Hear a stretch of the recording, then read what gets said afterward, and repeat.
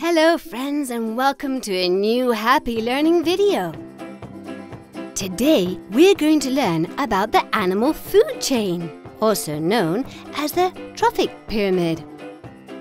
Every living thing needs energy in order to live. And this energy is found in the food they eat. Living creatures are situated on various levels of the food chain, depending on what they eat. Fruit and vegetables are at the bottom of the trophic pyramid. These are called primary producers, as they can make their own food. They do this through a process called photosynthesis, which is a combination of the sun's energy with both water and nutrients obtained from the soil. On the pyramid's second level are the consumers. The consumers are all living things which feed on other living things.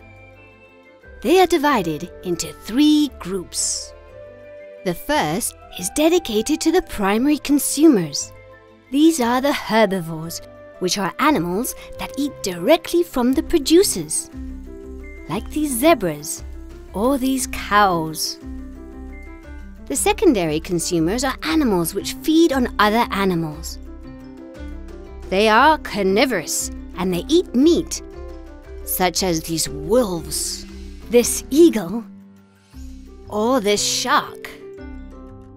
Omnivores are also secondary consumers. Do you remember what they are? They are animals which eat both meat and plants, like these pigs, these bears, or even us, human beings. The last of the consumer groups is that of the tertiary consumers.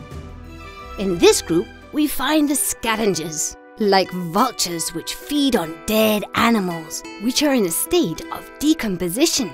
Yuck! That is really disgusting, don't you think? After the consumers, the third level in the food chain is dedicated to decomposers. The decomposers are bacteria and mushrooms which are in charge of consuming animal remains.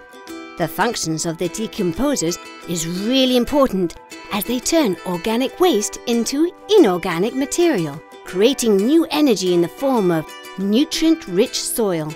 This then completes the cycle of life, as the producers in the pyramid's first level benefit from it, and so the whole new food chain starts.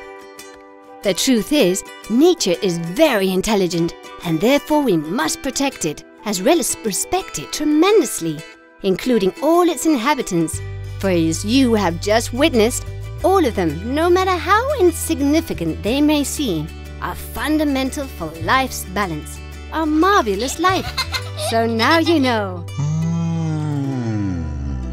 Goodbye, friends. Search us and subscribe to Happy Learning's YouTube channel.